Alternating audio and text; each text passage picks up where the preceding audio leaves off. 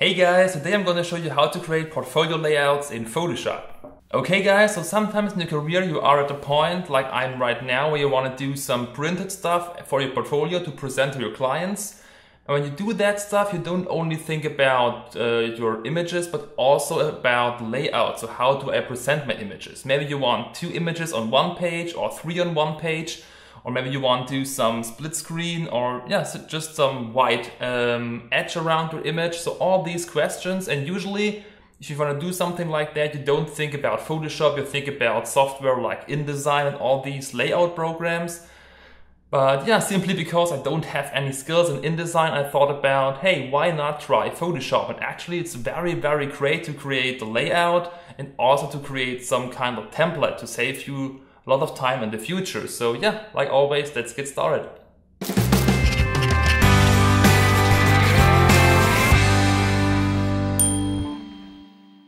Okay guys, before we can start, I would like to show you the final result of today's tutorial. So on the right side in my layer stack, you can see that there are many different folders with all kinds of different layer masks. Some of them are for 3 photographs, some of them are for 2 or even just 1 photograph with a smaller or bigger margin. So yeah, if you wonder why I use this folder layer mask setup, well, I will explain that to you later with a photograph, but for the moment, let's get started. So yeah, just go to File and create a new file here. Then go to Document Type and choose the international paper. Of course, I live in Germany, in Europe, so I use this format. If you live in the US, you may have to use different numbers and different aspect ratios and all that stuff. Okay, so size in my case is A4. So usually this format comes with the portrait format, but I'd like to use the widescreen. So I just changed these numbers. So the width is now 297 and the height is 210. Then click OK. And yeah, now Photoshop creates just a white background and this is perfectly fine. Of course, if you want maybe a black or pink or red margin here, then just change the color. But like I said, I like my margin white. So before we can start, like always, it's now time to think about the different layouts we may want to use for our portfolio. So if you don't have any idea at all, maybe just go to Google, type in fashion portfolio or just go to Lightroom, which is, by the way, also a great program if you want to create a portfolio. The only problem I have with Lightroom is that the formats, the size here, you don't have a huge selection. It's just a very small amount of different formats and no A4, no A3 format, which is usually in Germany the standard for portfolios. Then just go to the single page setup and click this little arrow right here. And as you can see, we now have all kinds of different layouts, like one photo with a margin, full screen. We have the panorama version. We also have 2 or 3 photographs, so maybe 3 in a row. So this program or these layouts give you a first impression of what's possible in Photoshop. So now back in Photoshop, the way you will always start your layouts is go to View and then choose New Guide Layout. At first this menu may look a bit confusing because of all these numbers, but actually it's very, very easy. Columns are the vertical lines, rows are the horizontal lines, and the margin is the area around the edge, around the border of your canvas. So let's disable the margin for the moment and say that we only want maybe just 1 column, 1 row, which is just a full screen image. If you want, for example, 2 images next to each other, then just choose, for example, 2 columns. And the next value, which is important, is the gutter. It's just the distance between these 2 images. So currently it's set to 2 centimeters. Like I said before, I come from Germany, so we use the metric system. If you come from the US, you may have to choose different numbers. I think you'll also use inches and all that stuff. So like I said, the technique is the same, just change the values, the numbers. In my case, I like 2 centimeters. So now it's time to think about maybe if I want the margin or not. I think that a white margin often makes your photographs look a little more, let's say, classy, a little more high quality. So let's enable the margin right here. For the moment, let's say that I only want one image, so let's go back to 1 for the columns, 1 for the rows, and then go back to margin, and in this case I want the same value, the same number for top, left, bottom and right, so just type in 2 centimeters. Of course, if you want, you can also choose a bigger margin, but I usually like to use just 1 or 2 centimeters. Then click OK.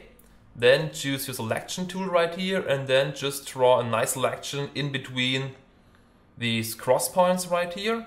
Of course, if you may mess up, just right click and choose Transform Selection. Then go to View and enable the snap function. And after that, it's possible to, like a magnet, just snap the selection to any line you want. Then hit enter. Then after that, just click on the new folder icon. Maybe change the name from group 1 to 1 photo plus margin 2 centimeters. Sorry, margin 2 centimeters. And then just click the layer mask.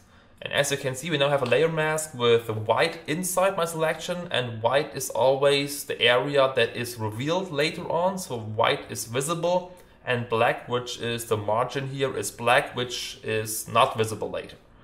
So then just select any image you want. In my case, it's a landscape shot. Just drag and drop it into our selection. The size for the moment isn't important, so just hit enter. And now just drag it into our folder. And as you can see, Photoshop automatically creates this nice margin simply because of our layer mask. The cool thing about working with folders is that now you can still reposition, rotate or scale your image. So just select the layer here, your image, hit Ctrl T, and like I said, just scale it and yeah, find the perfect position for your image.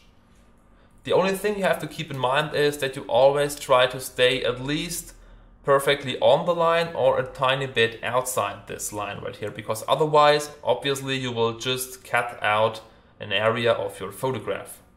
So like I said, just try to keep a little bit outside this edge right here. Okay, so yeah, I think that looks fine. And yeah, that's all you have to do to create cool portfolio layouts. Of course, I will now show you some other examples. So for the moment, let's make our layer invisible. Just go to View and click on Clear Guides to remove all these guidelines. And then like before, click on View and again, View Guide Layout. And for the moment, let's say that you want 2 images. So check number for columns 2. Rows still 1, because if you type in, for example, 2, we now actually have a layout for 4 images. But like I said, I only want 2 next to each other. The gutter, in my case, it's the same value as my margin, so just 2 centimeters. Of course, like I said, you can type in any value you want. Maybe you make the gutter 5 centimeters.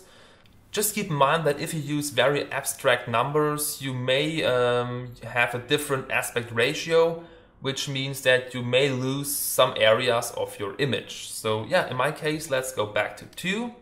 And the margin, like I said before, also 2 for all these 4 values. Click OK. Then, like before, choose the selection tool and just again draw a nice selection in between these guidelines. Of course, if you want a second selection, just hit the Shift button on the keyboard to get this plus icon. And like before, just draw a nice selection in between these guides. Okay, then like before, create again a folder. Let's call that, for example, 2 photos plus margin 2 centimeters. And then like before, just click on the layer mask. And if you now just drag and drop a second image, in my case it's the same, but I think you know what I mean. So just like before, the scale doesn't matter for the moment. Now just drag and drop it into our second folder. And yeah, as you can see now, we have also a margin around and a margin in between these 2 images. Of course, now like before, you can hit Ctrl T, maybe rotate it because you want to show it later on in the portrait format. Also maybe scale it down a tiny bit and find the perfect position, then hit enter. And now maybe you find a second image and also place it right next to the first one. Okay. So yeah, as you can see, it's actually very easy to create cool layouts in Photoshop. So before we finish this tutorial, I would like to show you some more cool layouts. So like before, go to View and then Clear Guides. Then again, go to View and New Guide Layout. And now let's, for example, change the number for columns to 3. So yeah, as you can see, we now have room for 3 photographs. But now, as I told you before, the aspect ratio is a bit too widescreen in my opinion. And you can easily fix that by, for example, change the top and bottom value from 2 to 6 centimeters. And as you can see, we're now getting back to our common photographic aspect ratio. Then just click OK, for example, or in my case, I will show you a second cool looking layout. So again, columns just 2, and also keep the value of 6 for top and bottom. Then just click OK. Again, use your selection tool, and now just draw a nice mask in between these guidelines, and also a bigger one on the right side. Okay, then like before, create a folder. Let's call that one, for example, 2 photos, big and small. And again, click on the layer mask icon. Then like before, just drag and drop an image here into our folder. Okay, then as before, hit Ctrl T to adjust the size. In my case, I will make it now full screen for the right part. Okay, and as you can see, we now have a very cool looking image. Of course, maybe reposition it a bit. Okay, and yeah, as you can see, I think this layout also looks very interesting. Last but not least, I will show you one cool shortcut. If you want to get rid of the guidelines, just hit Ctrl and H to either view the guides or get rid of them, because maybe sometimes you just want to look to see if the layout looks good or not. Okay guys, that's all I can say about creating layouts in Photoshop. Like I said, it's all about time, your creativity and all that stuff. Of course, if you don't have any ideas at all, just type in fashion photography or portfolio layouts and all these things in Google, and then just copy the layout you like. So yeah, like always, talking about liking. If you like my video, please give me a thumbs up, check out my Facebook page, my website, and of course, subscribe to my channel. And yeah, like always, stay creative and have fun.